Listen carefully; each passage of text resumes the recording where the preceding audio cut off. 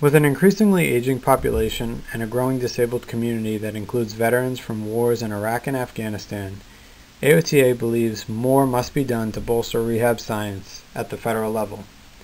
Investing in rehab research is essential to improving our nation's overall wellness and function.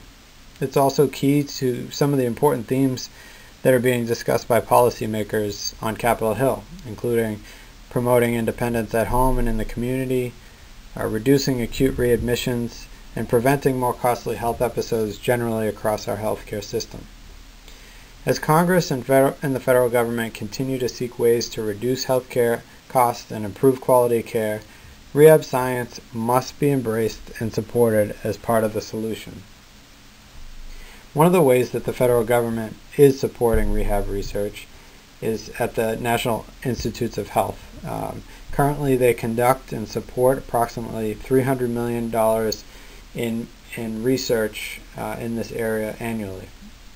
$70 million of this is supported by the National Center for Medical Rehab Research, or NCMRR. We have OTs have a number of research grantees there, and it's important for us to advocate for this center. And so we really set our sights on improving the stature of this center, and our mission became much clearer when in December of 2012, when a Blue Ribbon panel report was published. Now, this report was the product of a number of experts in rehab science getting together, convened by the director of NIH. They put together a thorough report of findings that included improvements that could be made by NIH themselves, and also a number of improvements that would take congressional action to accomplish. Ultimately, the report found that rehab research at NIH was not thriving, and so we really set our sights on finding some ways to improve the center's lot. Ultimately, a number of the recommendations that were provided in this report, the Blue Ribbon panel report, gave way to the bill that you'll be advocating for on Capitol Hill, the Enhancing the Stature and Visibility of Medical Rehab Research at NIH Act, S-800 in the Senate and H.R. 1631 in the House. Ultimately, the goal of the legislation is to enhance rehab science at NIH without increasing spending and without diverting support for other important NIH priorities.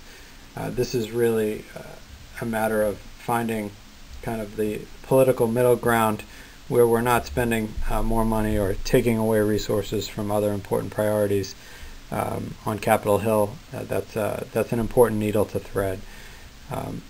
So this legislation was championed initially by Senator Kirk in the 113th Congress on his own, and then eventually in this Congress we have refined our ask and refined our legislation, and we've found sponsors in both the Senate and the House. Senator Kirk is again heading up our legislation. He's a stroke survivor and serves as a great advocate and an inspirational one.